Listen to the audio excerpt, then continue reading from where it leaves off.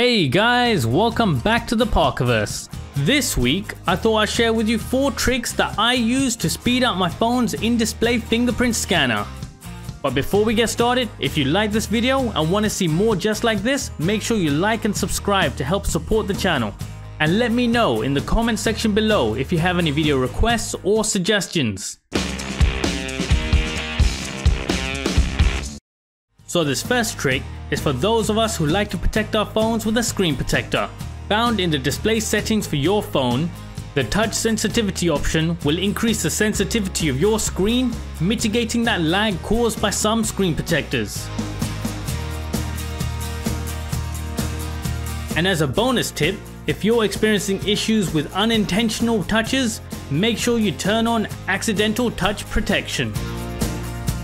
The second trick that I use is to register my fingerprint not just once, but at least twice, increasing your chances of a successful unlock. And speaking of chances, I highly recommend you increasing your odds by registering your fingerprint with 2 different grips.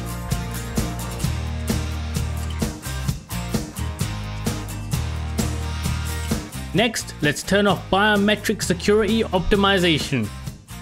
Just simply head to your phone's settings, apps, then click on the 3 dots in the corner for more options, head into special access and click on optimize battery usage. Here we're going to use the search function to look up com.samsung.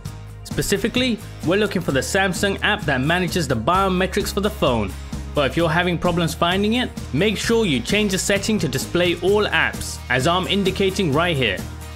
Finally, just toggle off the biometrics optimization. Now this will drastically speed up your phone's fingerprint scanning by having your scanner ready to be used at any time. The fourth and final tweak I like to do is turning off the unlock transition. Just simply head to your phone's biometrics and security settings, find your biometric preferences, and simply turn off screen transition effect. And if you're asking if this really does make a difference, here's a look at with and without the effect turned on.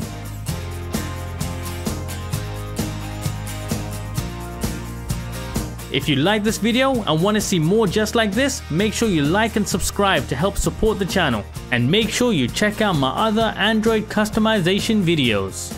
See you next time on Into the Parkerverse.